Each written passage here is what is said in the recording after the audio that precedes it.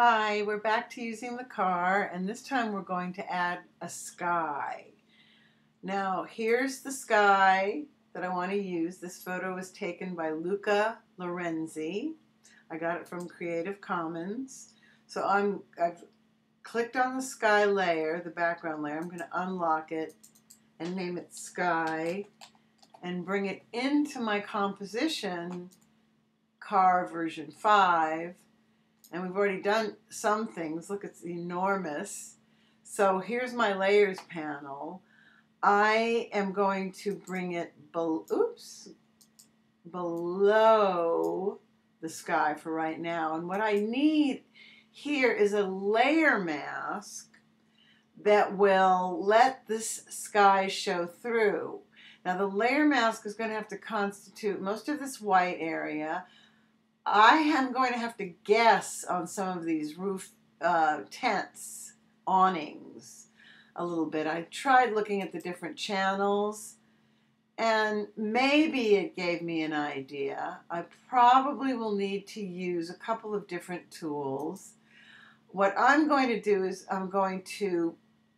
you notice we've used the pen tool, we've used alpha channels, and we've used layer masks.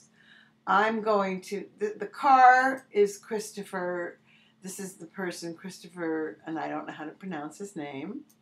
I'm embarrassed, yes.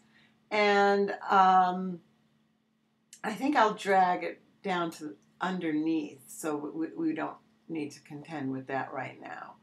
All this white and the trees and these trees, the sky needs to show through here and here. So I'm going to do this in pieces, and the roof, which is not clear. So I'm going to take the pen tool and drag it over this way,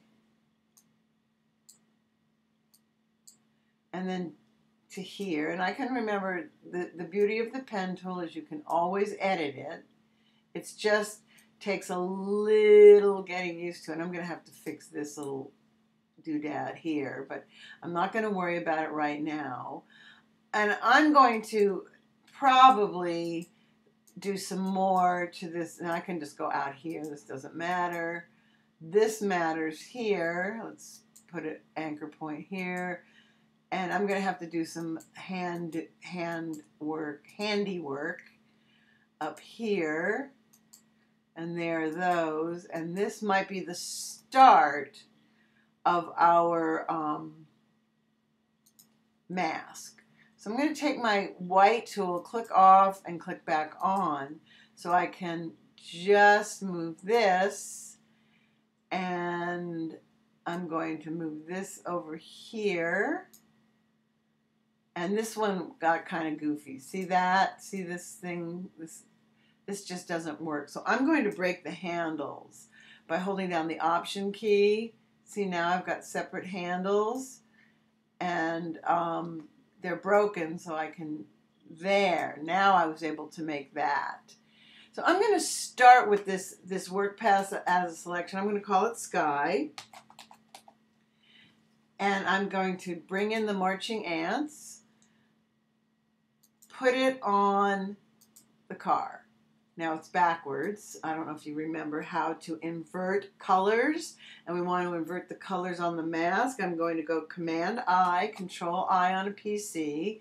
I'm going to move the sky around, but I can see more what I'm doing.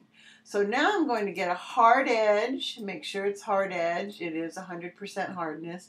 Click over here to get out of there. And I am going to, first of all, zoom in.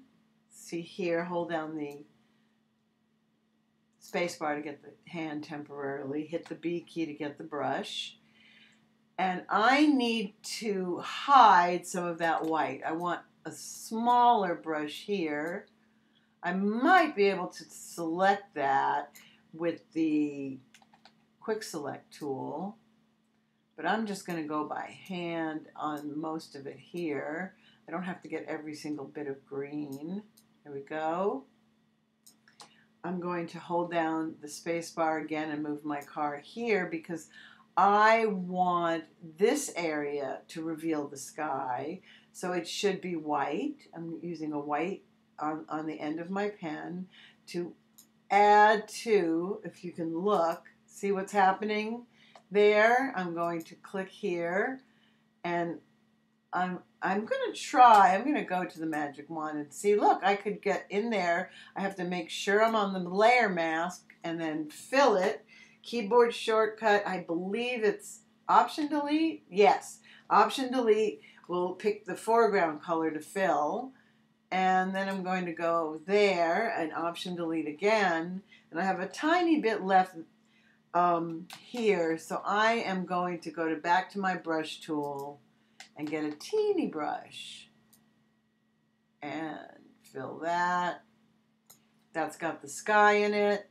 I'm going to get a slightly bigger brush and go here, kind of get this area here. And this doesn't look too bad. That might be kind of a rough edge. I might have to fix that with the pen tool. We'll see if I can do it by hand.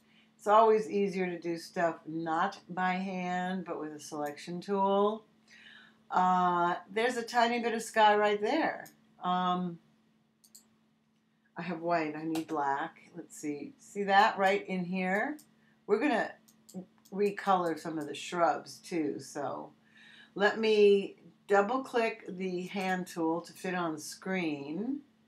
Actually, I see an area right over here. I'm going to get the brush again, and I want to cover this. I don't want this included. I want this to show, the sky to show through here.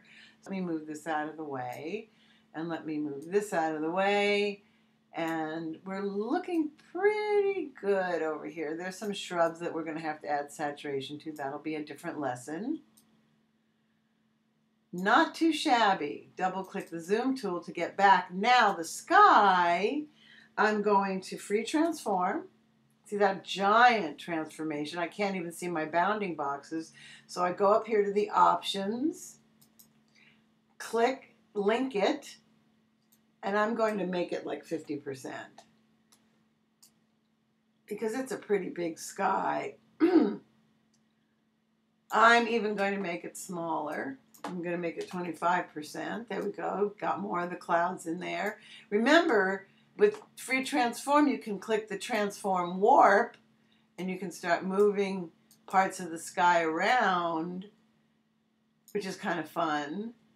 And this goes all the way. I know it's in version 5, Photoshop version 5. So it's not like you have to have the most recent version of Photoshop to have transform warp. It's just that not a lot of people talk about it that much, I've noticed. So there we go. So you have to grab that corner, bring some of those clouds in, and bring this down a little bit. I don't like what looks like what's going on in there, so I think I can I grab that? I can grab that. There, that looks a little better. I wonder if I can get, see behind that it's looking kind of weird, so I think I'm going to leave it blue. So I'm going to hit the enter key on my extended keyboard. If you don't have one, you can hit the check mark. And there we have our sky. So now there's more work to do on this, and we'll do it as time goes on.